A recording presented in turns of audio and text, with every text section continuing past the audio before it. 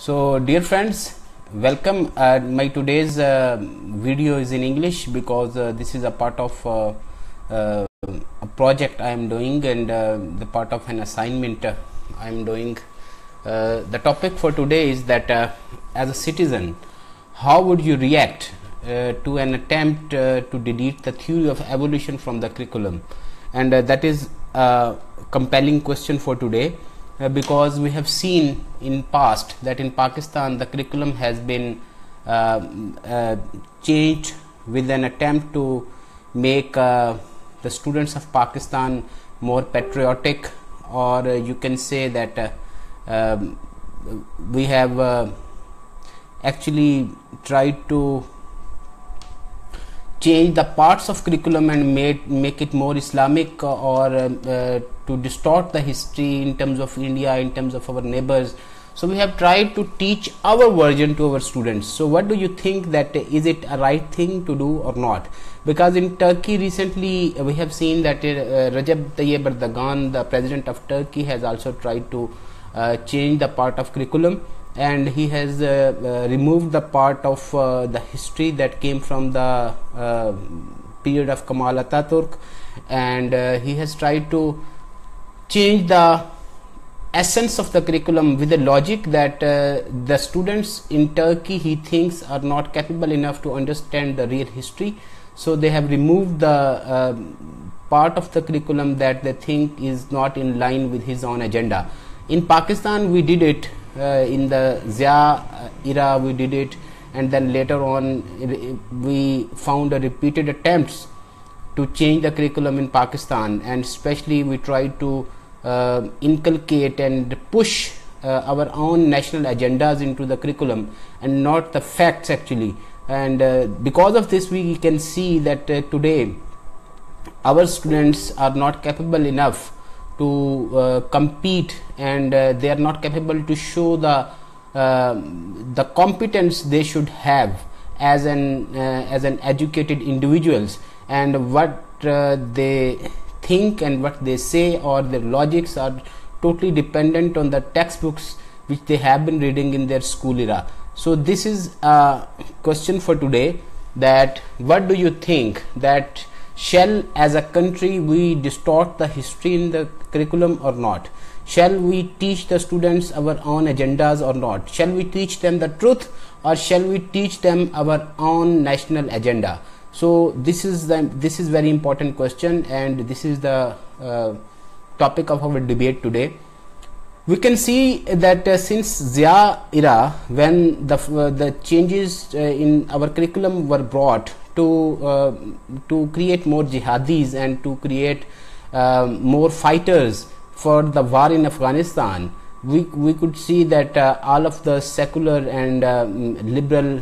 thoughts and discussions from our curriculum were removed, and it was and the Quranic verses about jihad and hadiths about jihad were actually inculcated into the curriculum, not because it was not a honest change, but it was a change because we wanted to actually make a whole group, a lot of the students who would actually fight for us in Afghanistan. And since last 30 or 35 years we have been seeing this rise in fighting and all this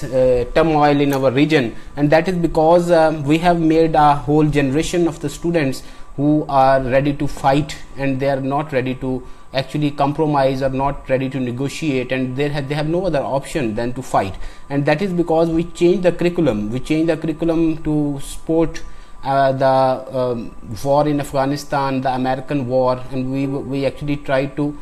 make it an Islamic agenda to fight in Afghanistan, and that is why we removed all of the secular and liberal thoughts from our curriculum and inculcated the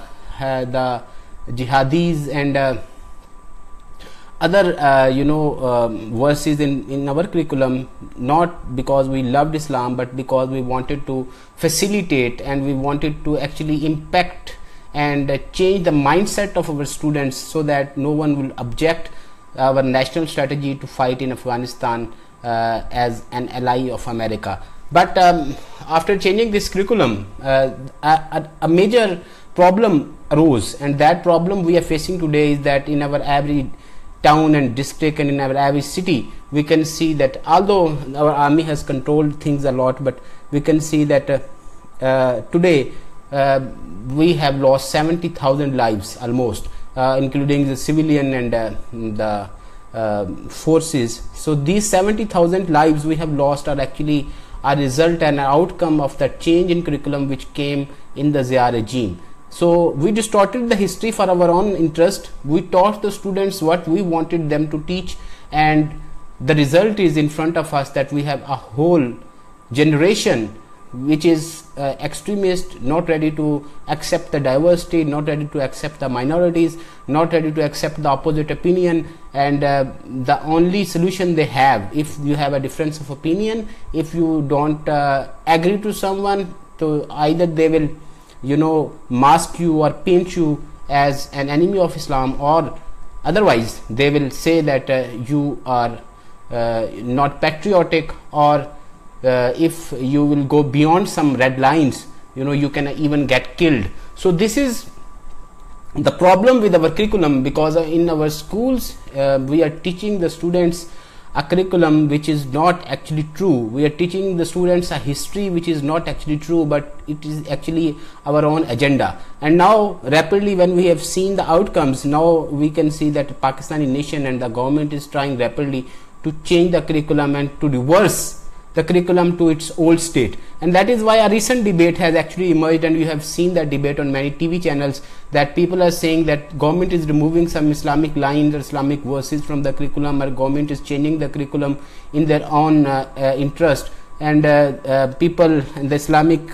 religious parties are actually protesting, and they're saying that the government is actually getting liberal and secular, and they are removing the Islamic verses from the curriculum. So actually I think that this is because of the greater acceptance in our establishment and in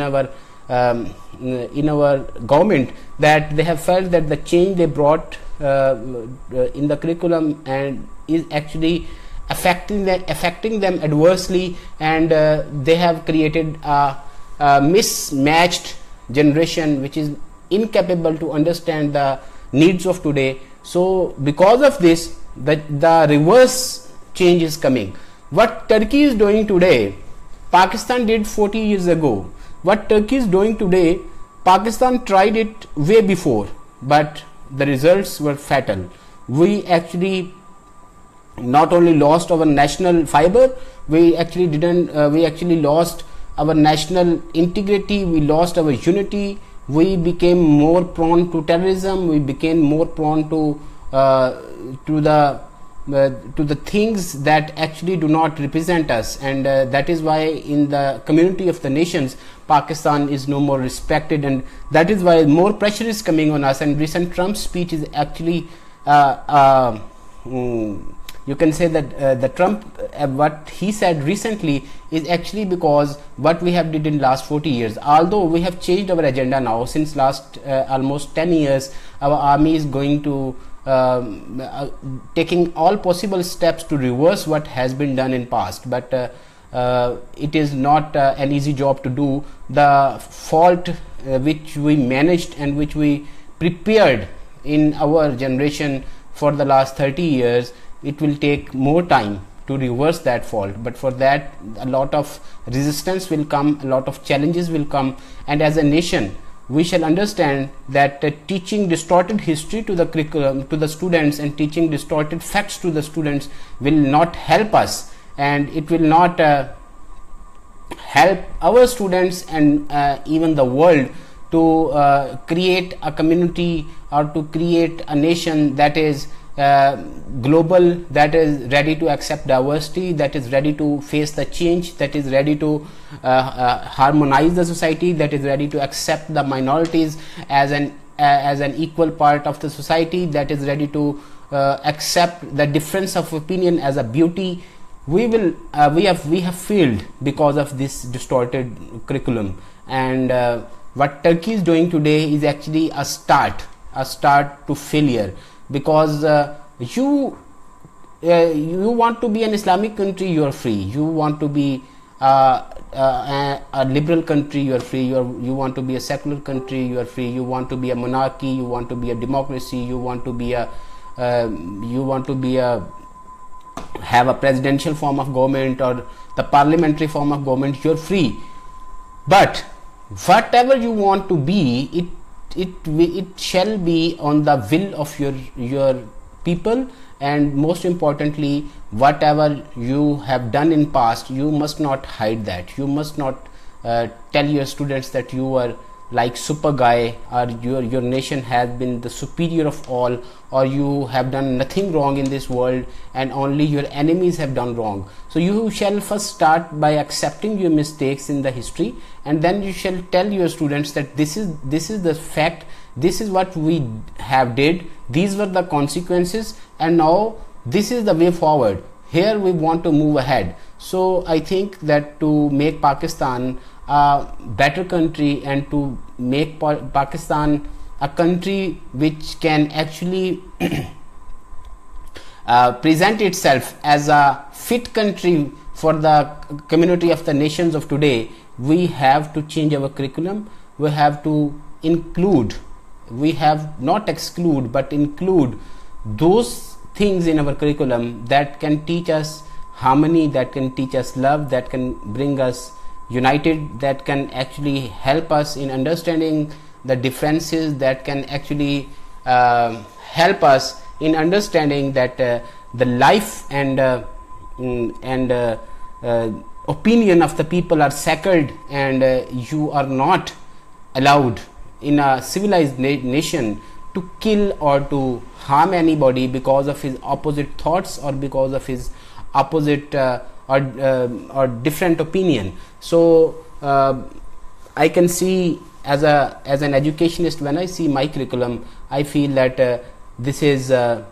serious thing that we shall ponder upon, and unless we will not make our curriculum true, and unless we will not remove the distorted part of history which we have included in our curriculum as a truth, which is not actually the case, we cannot actually proceed. And we shall, at any cost, if we are serious to remove and to root out terrorism from our society, the very first step which is needed and essential is to remove the distorted history from our curriculum, teach our students the truth, and once you will teach them the truth, you will find a lot of students from your generation who will stand by the truth and who will take this country forward, and who will face and will be better able to debate and understand the faults of the past, and will ensure that in the future there are no such faults that can actually harm us as a country. So by saying this, I would expect that the government of Pakistan, while we are doing Raddul Fasad and we have done Zarb-e-Azab in the past in FATA and northern areas of Pakistan, we have tried to root out terrorism and have killed a lot of terrorists in our northern part of the country. But now at this stage, I hope that our establishment, our law enforcement agencies, our government will do all efforts to change the curriculum in a way that our next generation is not prepared as an extremist generation, a generation which is not ready to accept change, a nation which is not ready to accept diversity, and we will be able to prepare a nation that is ready to live in the 21st century, that is ready to accept that every country in this world is not Muslim, and that is ready to understand that every country in this world acts according to his or her own benefits, that is ready to understand that there is no charity in this world. Your friends are your friends because they have mutual benefits from you. And your enemies are your enemies because being your enemy is what gives them more power and benefit. So in this world, the truth must prevail, and this truth shall be a part of our curriculum. And I hope that Pakistan as a country will be able to change the curriculum in the lines that it was before the Zia regime, and we will be able to make a curriculum that will make Pakistan a forward-looking country which is a good and equally acceptable country for minorities, which is equally acceptable countries for people having opposite opinion, opposite sects, and opposite nationalities, and of course the provinces. So to be united, let us accept that we have differences. So once we will have that acceptance at a wider scale, I am sure that we can find the common grounds to be united. Thank you very much for watching, and do post your comments. What do you think? My question for today was that how would you react to an attempt to delete the theory of evolution from the national curriculum? So that's all from me. Thank you very much. Bye bye.